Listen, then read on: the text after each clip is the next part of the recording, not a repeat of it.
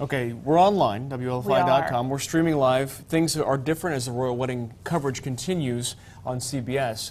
But we're going to have a little bit of royal wedding festivities of our own this morning. Lords and ladies, brace yourself because we're about to get the royal treatment. Laura Kirtley is live in Lafayette. We're talking things all royal. Laura, be honest, you bought a new dress for this morning, didn't you?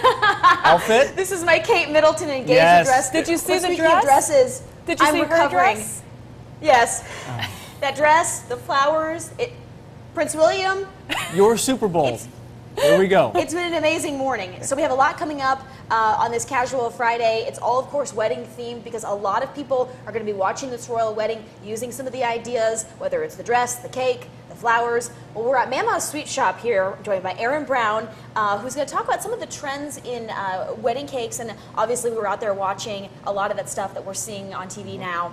It's probably going to be things brides are asking you for later.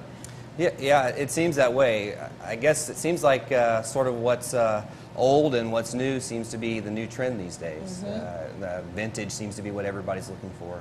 Well, how long have you been around? Because you are pretty big business here in terms of wedding cakes. How long have you been around, and how did it all start? Well, we've been around actually since I think about 2004. We opened up originally as an ice cream shop in Brookston.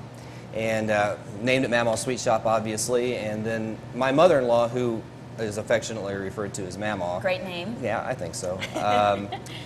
Had done wedding cakes years back, since around the middle 80s, and had always done them, and decided that maybe she would get back into the wedding cake business.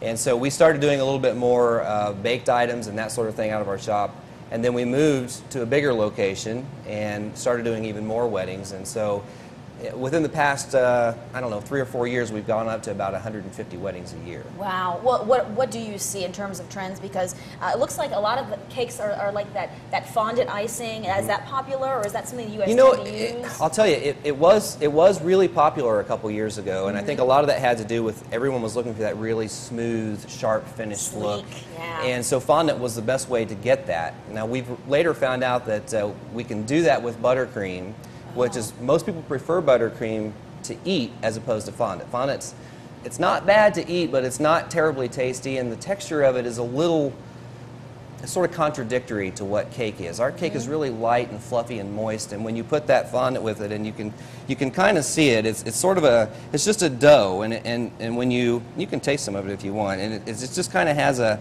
sort of a weird texture to it, and it's not terribly sort of complementary to cake.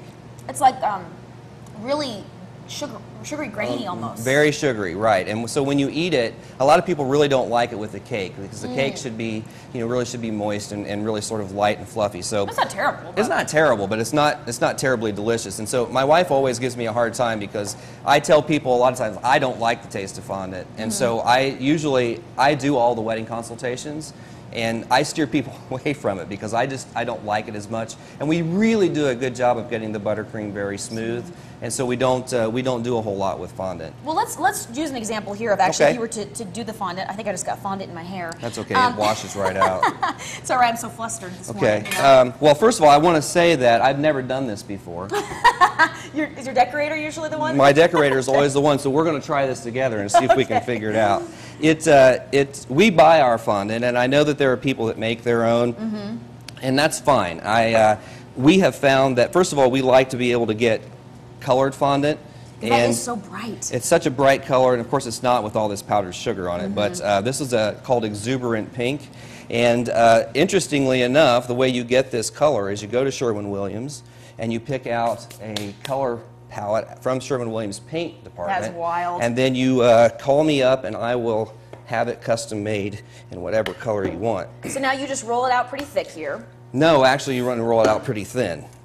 One nice thing about this... by thick I mean thin. Thick you mean thin, I got it, okay.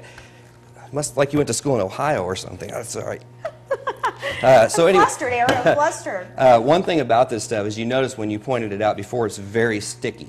So you want to really make sure that as you're rolling it out, or at least this is what I'm told. Like I said, I've never really done it before, that you're not sticking it to the table. And my wife, who is our chief decorator, is something of an expert at this. I don't really have the patience for it. Okay, which is why I probably am not allowed to do it. Well, So. we're going to have to throw it back to the studio for now. Okay. But we're going to finish back here because we have a lot more coming up here from Mama's Sweet Shop. But it's not just sweets here, it's also flowers. And we have our florists out there who are watching the royal wedding, taking notes about Kate's bouquet. It's gorgeous. They also gave me some bling for this morning. So we'll send it back to you guys. A lot more coming up this morning on Casual Friday. You are in royal wedding heaven, aren't you? I need to calm down. You need to calm Maybe down. just a little bit. Maybe take the edge off a little bit. Truth be told, Maybe though, don't eat the fondant. you wanted to wear. You want to yeah. have wedding dresses too, Laura. Truth be I told, did. got some turn downs, or would be you in a wedding dress this morning. Yeah, unfortunately it was, but hey, I'd rather be eating cake. Amen. And squeeze it into That's a true. dress. Laura, we appreciate it. Thank you very much. We'll check in with you a little bit later on. Sounds First good. ever web stream. In for another News life, Channel she would be 18. in a wedding dress replacing Kate Middleton, too. Well, her first boy is going to be William. She told us yesterday, and she was serious. We'll check back with her later. Here's your ticket trivia question for today. Continues in London. Laura Curtley has been closely following things at Mama's Sweet Shop. Began early this morning, Laura, around 4 o'clock, and you were there for the whole thing, right? Sure was, Joe. I know you were too.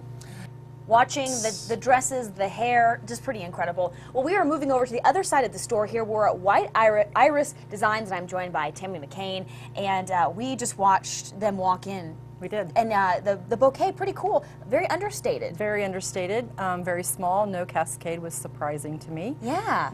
And you mentioned the flowers in it. You thought maybe. It looked like Lily of the Valley to me. Okay. And you said those are that's kind They're of pricey. very pricey, yes. Well, what trends are you seeing in weddings this year? You mentioned maybe more of an earthy feel. Lots of earthy feel. We are seeing a lot of different trends. Anything goes anymore. There's really no set tradition. We see a lot of feathers, a lot of throwback to the vintage. We're using a lot of things in vintage weddings now.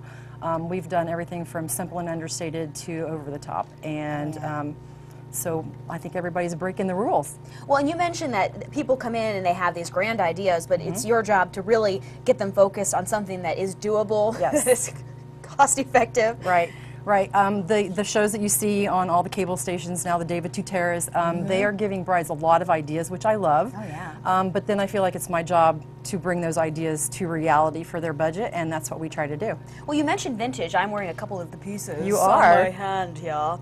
But you're like just adding jewels. Is that part of it? You mentioned some trays that you're adding. We are doing a lot of this, adding brooches. Sometimes they will bring us a special grandmother or mother brooch so that personalizes it. Or if they don't have them, we can rent them to them or sell them to apply to their bouquets. We've put them in bouquets, and these are actually part of a collection that I am gathering to make a vintage brooch cake top for one of my weddings this summer. Beautiful. Well, you mentioned the earthy feel, and I think this is a good indication because this looks like something you just pulled out of the garden. That's star asparagus, and this is hellebores, and we love this. This is something new that we've been using. We weren't sure how hardy it would be in the bouquets, but it's done really well. Now this one, I love this line. I love the green, and are these orchids? Sympodium orchids, yes. Wow. Well, you mentioned you were going to add some stuff to this. I can help you with it. I'm going to let you add some stuff to it. This is how we typically do this when we add feathers to a bouquet. It's easier to make the bouquet and then add the feathers later because the feathers are what are going to give it its flair. So I'm going to hold it. Okay. And then I'm just going to have what you need to do is just poke these in here so that they just crisscross through the flowers. And what we're going to try to do is give it a little bit of a flair. We're going to want some up here, some down here, and we're going to make it long on like the tail. that, okay. And you said, again, feathers, big, earthy. And you noticed that at the Westminster Abbey, trees. Trees, yes. Yes, I had read that they were trying to go a little more green, and I also read that they were going to donate those back. Which makes sense. Now, it'll just sort of hang down, is that the idea? Yep. Actually, this one here, you might want to put it a little bit farther down. This is the bottom. Okay, like the taller ones here? Okay. But, so when brides come in, it's really just, hold on. You're doing fine. This is how it works. Magic of TV. Okay, but when brides come in, really, you're just trying to help them make it manageable. We want to make it personal, first and foremost. We want their wedding to reflect their style and their taste, and we never want one wedding to be exactly the same as the other. That's the truth. We have a lot more coming up here, obviously, from White Iris and also from Mama's Sweet Shop. We will be back with more Casual Friday. Send it back to you. Truth be told, Laura, did you check flights for the UK. Did you just see the price of just to see how much it would cost you to get over there? Because this is, like we've been saying, this is your Super Bowl. This is your moment. This is my Super Bowl. No, I didn't even do it. I wasn't going to do that to myself. Because then what if I found a cheap flight? Then I would feel compelled to go. And there's no need, because I can watch it all on TV. There's no need? You have a better view. There's no need. I'm going to write that down. There's no need. Okay. But now, this is my version of a fascinator. Over here. Oh, you're going both on one side. There you go. Pretty as a peacock. True Curly, we Brit. appreciate it. Okay. Thank you very much. Sarah McKenna's full forecast coming up when we come back. You got a tough act to follow, Sarah. We got peacock feathers and a bouquet. Stay tuned.